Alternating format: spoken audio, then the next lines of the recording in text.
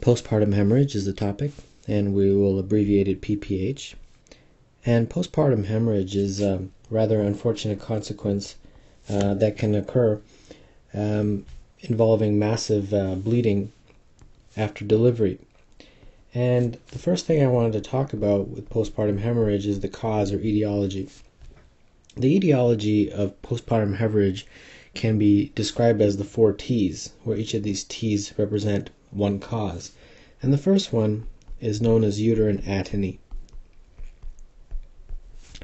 And what uterine atony essentially is describing a condition in which the strength of the uterine muscle has been lost. And what that does is it causes a failure of the contraction and retraction of the uterus. Now, most commonly uterine atony is the consequence of overdistension, a uterus that has been overdistended. And the reasons include fetal macrosomia, very large baby, and multifetal gestation. So twins, triplets, things like that. So this is by far the most common reason a woman can develop postpartum hemorrhage, uterine atony. The next T is tissue. And what that implies essentially is a condition in which the placenta has not properly been expelled after delivery, so retention of placenta. The third T is trauma. Any type of lacerations that can occur during the delivery procedure, or anything dramatic such as uterine rupture. And then the fourth and final T is thrombosis. And what thrombosis is referring to is any type of bleeding disorder. For example, thrombocytopenia, low platelet count, that can contribute or exacerbate bleeding. I want to talk about now the pathophysiology of why this actually occurs or how it's occurring. Well, basically, at term, the blood flow to the uterus is actually pretty significant. A lot of the cardiac output goes to the uterus, as much as 500 to 800 milliliters per minute. And this is pretty dramatic. And normally what happens after delivery is that the uterine muscle, or the uterine muscle fibers, normally contract. They contract and they retract. Retract meaning they shorten. And this leads essentially to the uterine blood vessels being compressed.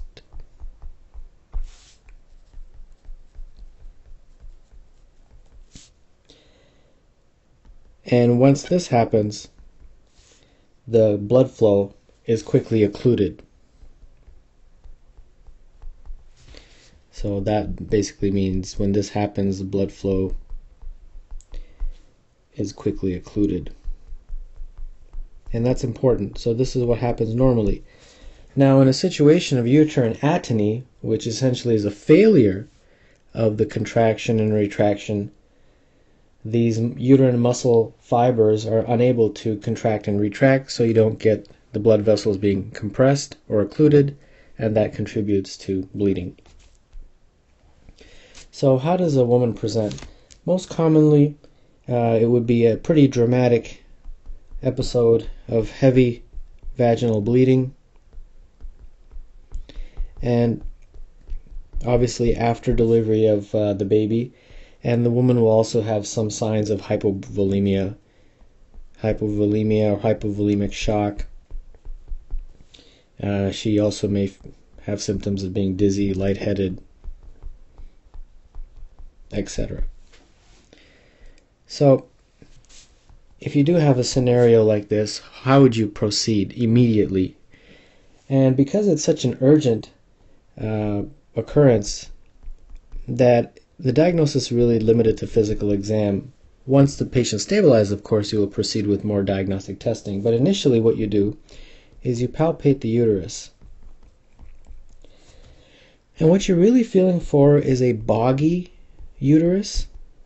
And what that means is a uterus that feels basically kind of spongy or flaccid. Essentially, what you're trying to feel for is a uterus that has reduced muscle tone.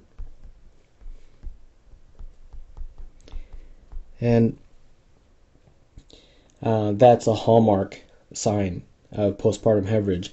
Of course, there's going to be vaginal bleeding. In addition to having a uterus that has reduced muscle tone, the uterus also, what you're looking for is increased size. That's also a very important diagnostic finding once you palpate.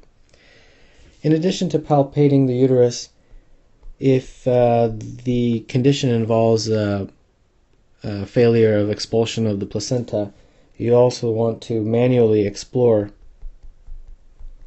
and remove the placenta immediately. So let's now talk about the treatment, management. Well, the very first thing you want to do is you want to maintain hemostasis. And since the most common cause of postpartum hemorrhage is uterine atony, this is fortunately done by doing a bimanual massage. And what this does is that it actually helps the uterine to contract.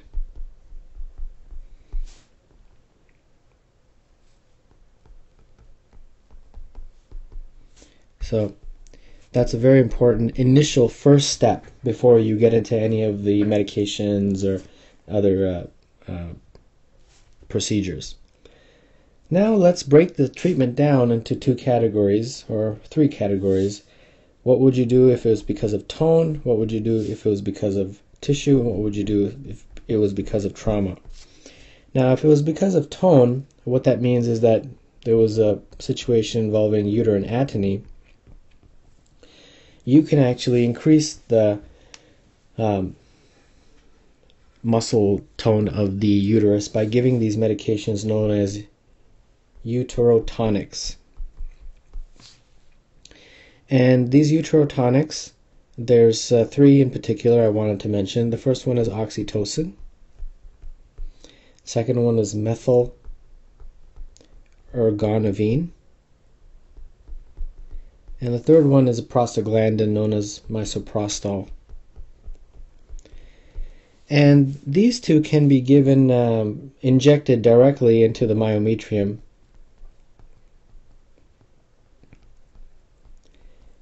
And this one can be given rectally, per rectal. Now, I just wanted to mention some important contraindications.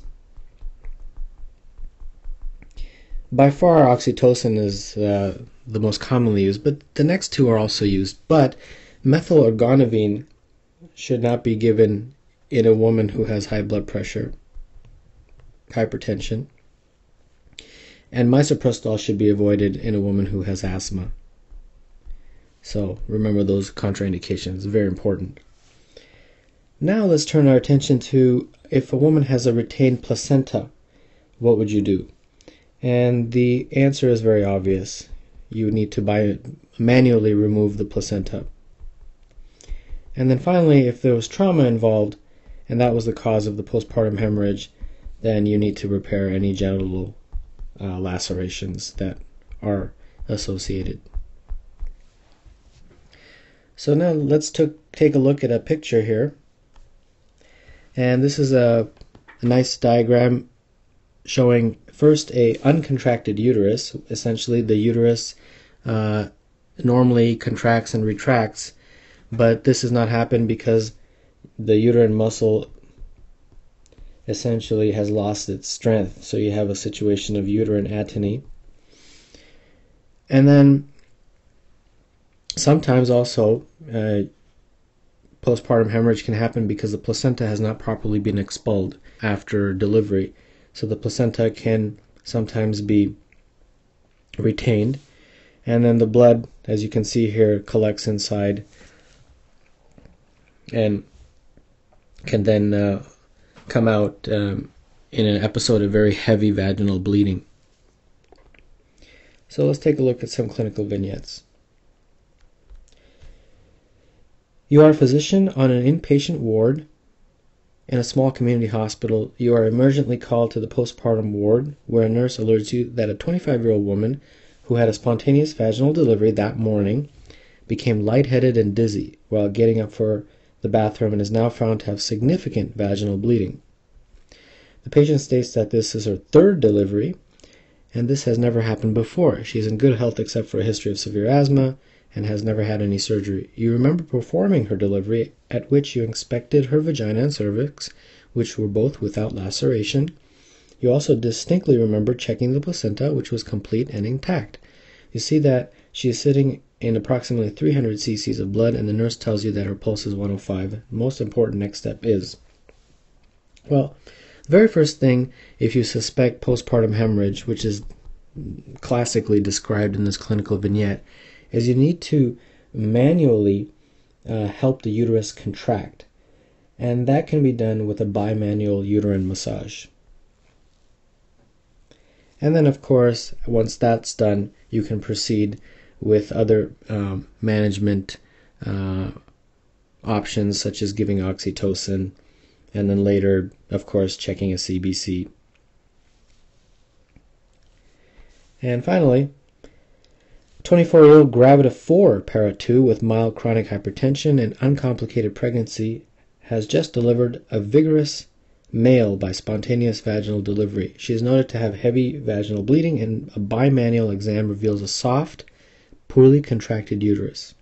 Her temperature is 98, blood pressure is 158/92, pulse is 105, and oxygen saturation 95% on room air. Which of the following uterotonic agents is contraindicated in the management of this patient's postpartum hemorrhage? Okay, well, oxytocin usually no real contraindications. Methyl-organovine is contraindicated in women who have high blood pressure. Misoprostol is contraindicated in patients that have asthma. And in this patient, we have a situation where the blood pressure is high. So you do not want to give her methyl-organovine.